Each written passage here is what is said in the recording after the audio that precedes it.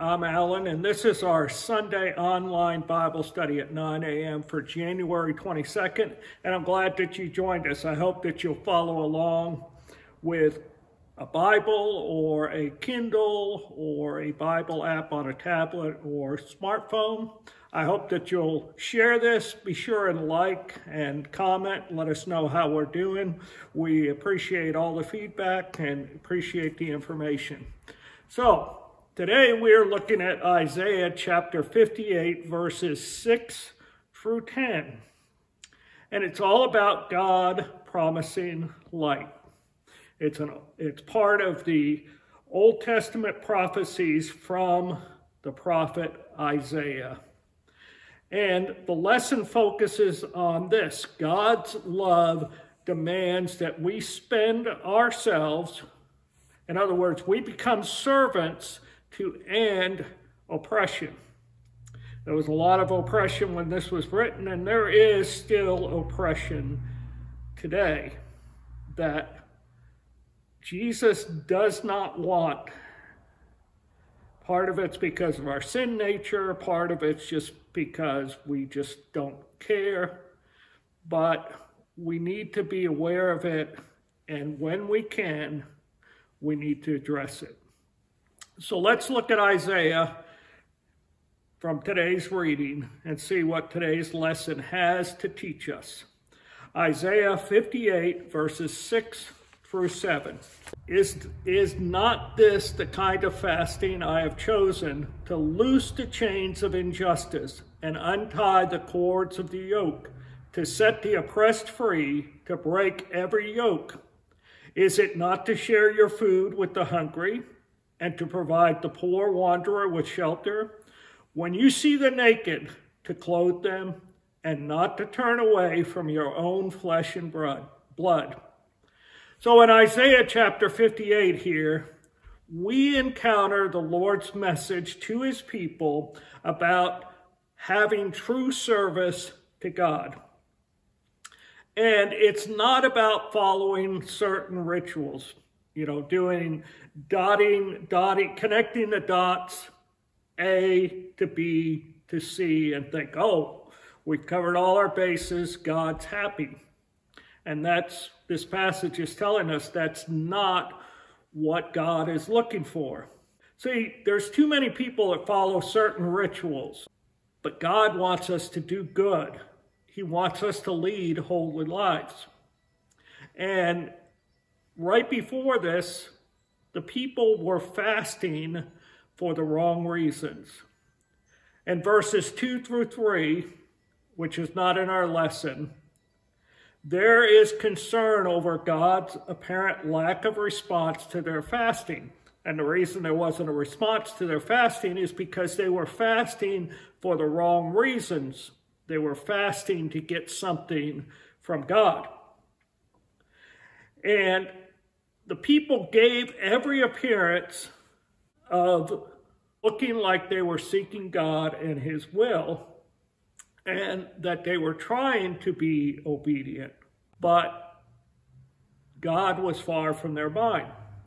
And they abstained from eating certain foods on an annual fast day or certain occasions, but verses 3 through 5 tells us they also adopted times of traditional humility, such as bowing their heads and putting on sackcloth and ashes. But apparently God paid no attention to their fasting, and he didn't give them what they were seeking.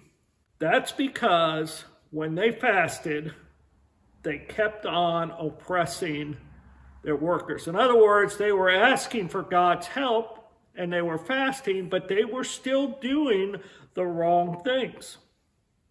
And through unscrupulous means, they kept their workers in poverty and in debt. Outwardly, the people of God appeared to be humble, they appeared to be devout, they appeared to be pious, but they were quarreling with each other. And the Lord saw right through their hypocrisy. But God did more than just condemn the people for their hypocritical fast. He also explains to them that the kind of fasting in verse 6 that would be genuine, what he wants from their fasting. And the people were to free those who were wrongly imprisoned, rather keep them in a sad state of confinement. Also, rather than oppress those who worked for them, the wealthy were to treat the poor as well as all people with fairness and to pay them what they had earned. And it shows that the people of Isaiah's day had missed the point when it came to fasting. God didn't want their pious acts or their holy acts when they had unforgiven sins in their hearts, and they continued in immoral lifestyles. They could have had correct worship and doctrine, but they also needed to have compassion for the oppressed and the poor and the helpless. And to emphasize the true nature of justice, God through Isaiah told the people to feed the hungry, to provide clothing and shelter for the poor. That's one of the reasons why the church has, we have the food pantry here, and that's why the church helps to clothe people and feed people and get them housing, because that's one of the things God wants us to do. But unfortunately, Isaiah's writing, because the well-to-do, the people who had the means to help, were not providing food, clothing, or shelter. And so Isaiah chastises the rich for turning away from their fellow citizens. And the law tells how Israel was supposed to take care of the poor in the land. It was set down all the way back in Deuteronomy chapter 15, verses 1 through 11. For instance, when they enjoyed good harvests, they were to share with those in need. Widows and orphans and aliens without land of their own were often victimized by greedy people, especially moneylenders. And debtors, once they couldn't pay the debt, were often thrown off their farms. These injustices were why the prophets for God, such as Isaiah, continually cried out against the wicked rich people in Israel. The prophets said that true worship meant obeying God's laws, but it also included care for the poor. Otherwise, the worship was nothing but a sham, a show that meant nothing. And so Isaiah talks about the results of genuine fasting in verses 8 through 10. Then your light will break forth like the dawn, and your healing will quickly appear. Then your righteousness will go before you, and the glory of the Lord will be your rear guard. Then you will call, and the Lord will answer. You will cry for help, and he will say, "Here I am." If you do away with the yoke of oppression, with the pointing finger and the malicious talk, and if you spend yourselves in behalf of the hungry and satisfy the needs of the oppressed, then your light will rise in the darkness, and your night will become like the noonday. And what Isaiah is saying, it's not too late for the people who were fasting improperly. They could yet change their ways. And if they did, God is prepared to bless them richly if they were sincerely obeying him. And so Isaiah here in verses 8 and 9 records one group of promises of divine blessings if the people practice true fasting. That is, helping the needy. Then the light, as it says in verse 8, a spiritual blessing, would come forth and healing or spiritual restoration would quickly appear. And not only that, but the righteous would go before the people, and the glory of the Lord would follow them as their rear guard. This is an allusion all the way back to Exodus, where the God Almighty was the light that went before them at night and protected them from the rear, protected them from being attacked from the rear, and during the day, the pillar of smoke showed the presence of God. And they were, again, protected from the rear. The time from Exodus was a great blessing for the Israelite people. Now, God did not answer the people's prayers when they fasted improperly, but he's saying that their obedience would open the way for him to answer them and declare, "Here I am," like he says in verse 9. That God would be there for them. In the same way, God will be there for us. But before the people's light could shine, they needed to fix several problems that were plaguing the nation. They needed to do away with oppression. They need to do away with the pointing finger, which was probably a sign of contempt or accusation. And malicious talk, as it says in verse 9. And they also needed to help the hungry and the oppressed.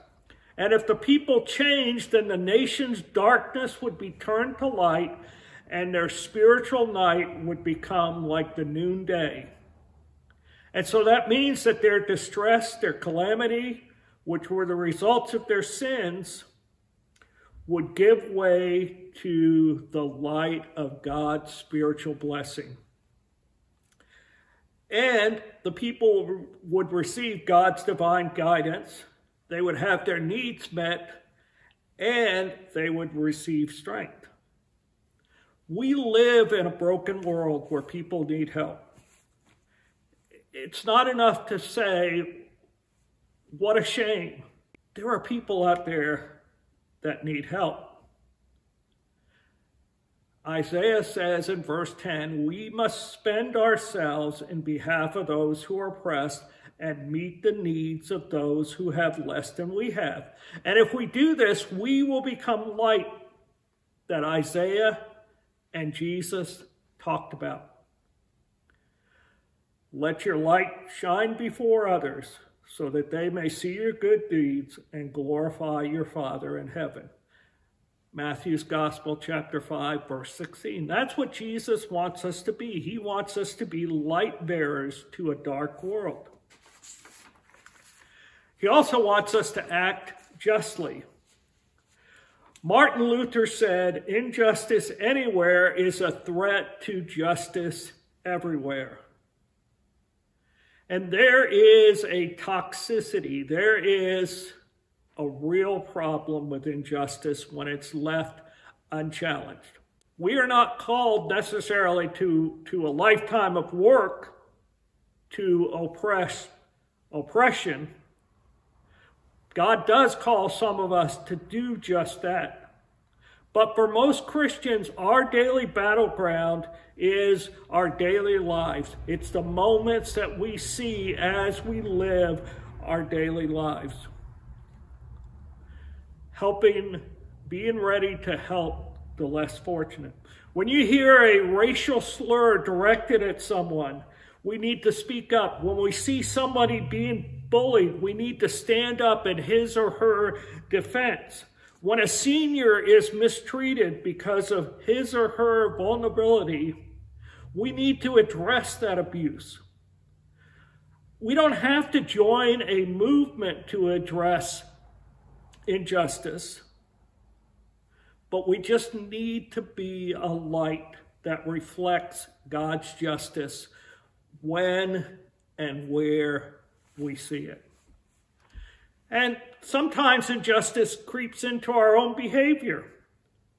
We may be aware of it, or we may not be aware of it. But either way, we're going to need God's help to figure it out and to get rid of it.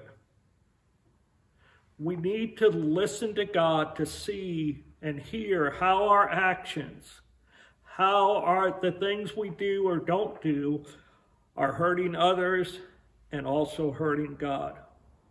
See, how we walk with the Lord matters much to Him. And that's why the Bible is so clear about our obligation to be just people. Indeed, God's word tells us, He has shown you, O mortal, what is good. And what does the Lord require of you? To act justly and to love mercy and to walk humbly with your God.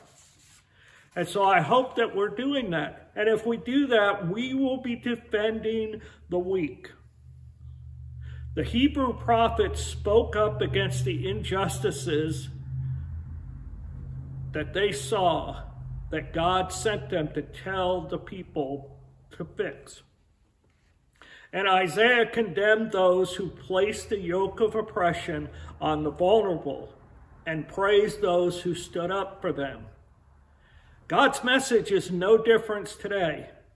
Therefore, as God's people, we need to uphold God's justice while we defend the weak and stop oppression.